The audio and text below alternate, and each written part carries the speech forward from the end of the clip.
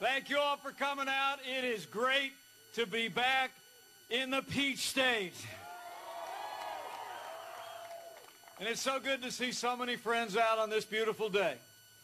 Would you join me in thanking former Governor Sonny Perdue, the state GOP Chairman David Schaefer, my friend Ralph Reed, Georgia's own Nick Ayers, Jenny Beth Martin, Ginger Howard, all the great Georgians who are here today. It is wonderful to see so many good friends out. And speaking of friends of mine, allow me to bring greetings from another friend of mine, and a man who's been fighting every day for the people of Georgia and the common sense values that have made this state great. I bring greetings from the 45th President of the United States of America, President Donald Trump.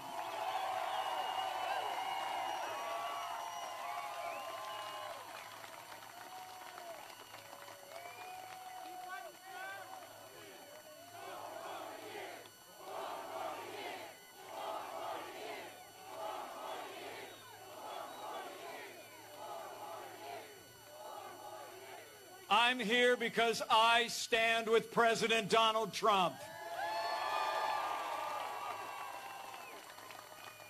And I'm here because President Donald Trump and I stand with Senator David Perdue and Senator Kelly Loeffler.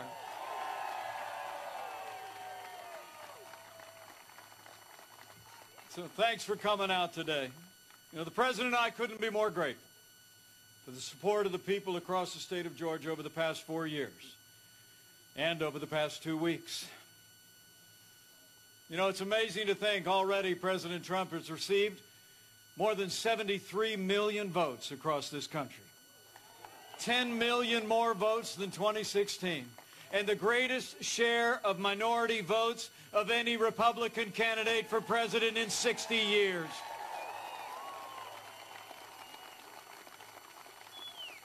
And I can tell you, as our election contests continue, here in Georgia and in courts across the country, I'll make you a promise. We're going to keep fighting until every legal vote is counted.